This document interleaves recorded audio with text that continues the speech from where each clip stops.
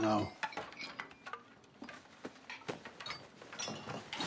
No. Well, Dr. Paul was a doctor. How come he had all this stuff? Dr. Paul was a combat medic. A combat medic is the same as a soldier. He's just got medical training. Paul had a gift for both. And he saved my life once. Really? When?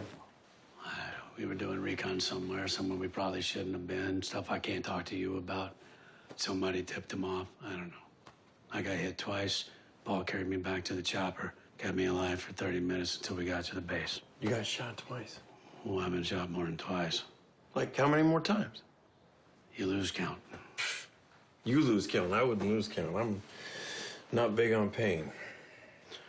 Yeah, well, let me tell you something, Harry. I met more than a few cowards in my lifetime.